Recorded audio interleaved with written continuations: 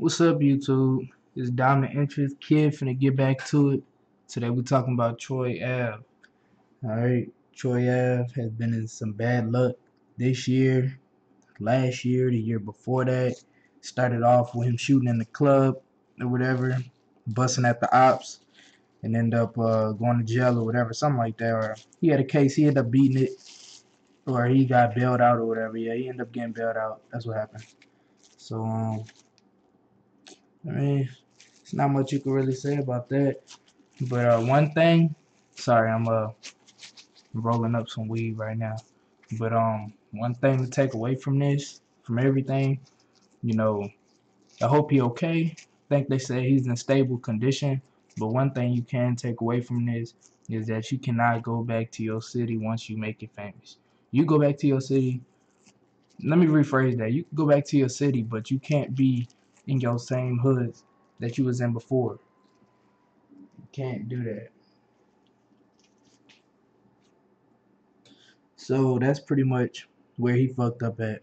Going back to where, you was already getting into, shootouts and shit like that already. You made it out, you famous, you rapping, you know. You're not selling much records, but at least you holding it down to a certain extent, you feel me? So shit. You do you. But yeah.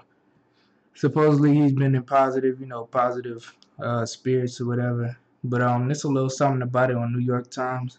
Okay, it says the rapper whose real name is Roland Collins was driving a red Maserati around 4:20 p.m. in Brooklyn when an unidentified man approached the vehicle, which was stopped at an intersection at East 91st Street and Linden Boulevard. The gunman fired multiple shots, the police said. Mr. Collins was struck twice, taking a gunshot wound to the arm and a grazed wound to the head. He then crashed his vehicle into a parked car. Okay, so he went to Brookdale University Hospital. Okay, where he was hospitalized in fair condition. The police are investigating the shooting. Though they said they had no description of the gunman, no arrests have been made as of Sunday. So yeah, I mean it's looking like they're not gonna find out who really did it.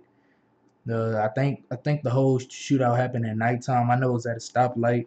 I seen it on DJ Academics page, so I'm sure that's the reason or whatever that they can't identify him. I'm sure he had a mask on, or maybe he didn't know that he was gonna see Troy Ave. Who knows? Maybe somebody told him that Troy Ave's in town. Let's pay him a visit type shit. He was in his hometown. I'm sure he got some enemies, so you know it's not out of the question. But go ahead, like and subscribe. I'm out.